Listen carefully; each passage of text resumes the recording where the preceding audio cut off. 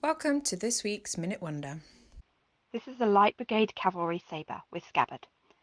The 1796 design stayed in production until 1821. Cavalry swords had to be light, so the hilt is a simple stirrup with a single iron knuckle bow and quillon and weighs 2 pounds 2 ounces.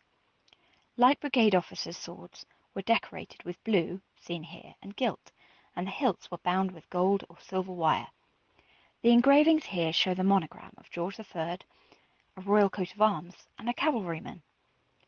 With the regular army busy in Europe at the time, there was a need for home defence, and in this area there are a number of troops raised from 1794, including the Windsor Foresters, aka Berkshire Fencible Cavalry, also the Berkshire Provisional Cavalry, including a troop in Maidenhead, and also the Eastern Berkshire Yeomanry Cavalry, formed in 1820.